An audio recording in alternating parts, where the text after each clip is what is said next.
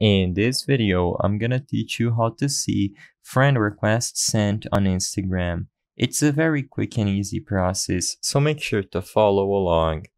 As you can see, I'm doing this process on my computer. However, you can also do this on your phone. Just keep in mind that it's a little bit more complicated.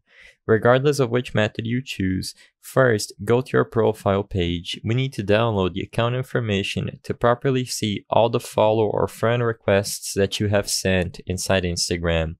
In your account page, if you are doing this on a computer, click the settings icon and then go into privacy and security. If you are on your phone, simply click the three dots or the three lines at the top right corner of your screen in your account page and then go into your activity.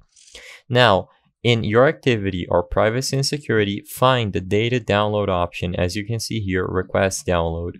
When you select request download, you have to input an email address and select HTML as the file to download your information from Instagram. After you input your email, after a while, you are going to receive an email like this one. Here is the file you requested with the information about your account. Simply download this information and extract it somewhere.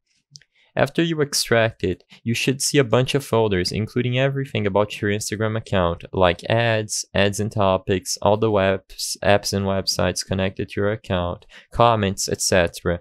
What we have to do inside these folders is to go into the followers and following folder, and now just find the pending follow requests HTML file.